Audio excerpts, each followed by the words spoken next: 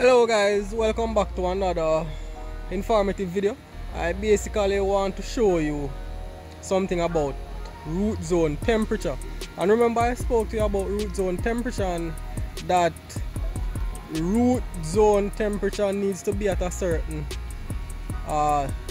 level or a certain temperature in order to support proper root growth and development. And as I said in one of my videos, greenhouse farmers normally understand, some of them normally understand how important root zone temperature is. And what I'm in now, I'm in a greenhouse setting, and this is basically a hydroponic system, right? So this is basically different types of lettuce. These are lettuce, right, that you are looking at. Lettuce, right?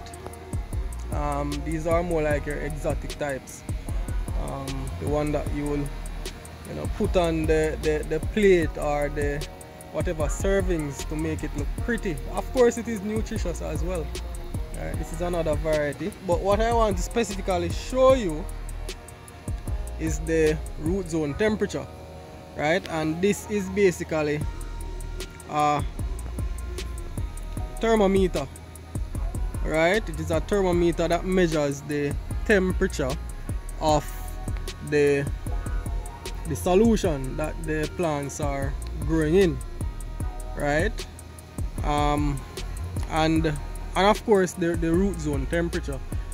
So this one is saying 71.1 degrees Fahrenheit, and when I do my conversions, it's roughly about 22 degrees Celsius, right? And remember, I was talking to you about a range that the root zone temperature should be in.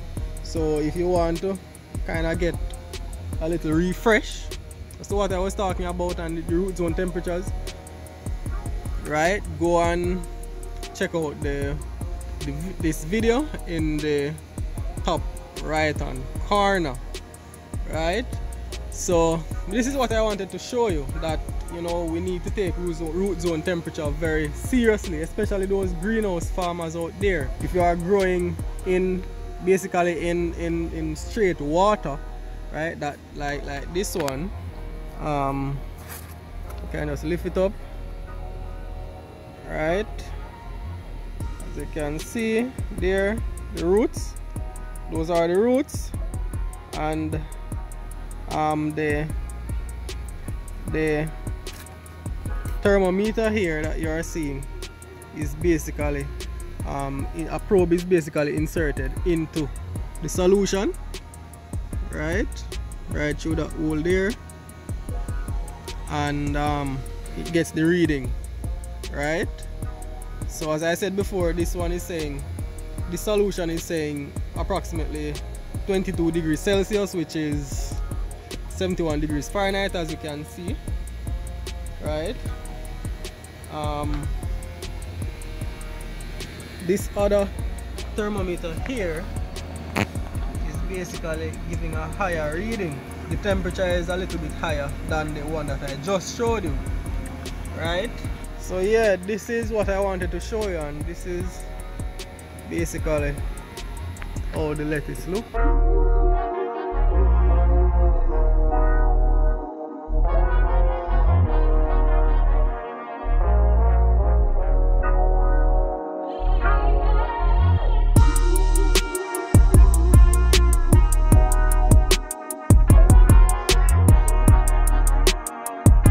And I'm going to come back another time, and I'm going to bring my thermometer to really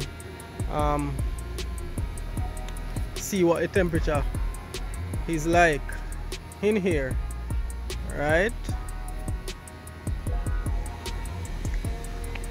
So I said these are all lettuce, different varieties, and the main reason why I did this video is basically to show you the thermometer that measures the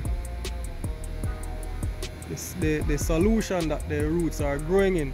They measure the temperature, and as you can see, as I said before, the root zone temperature is basically where it needs to be, And remember I told you that it is basically a range, right? It is a range. And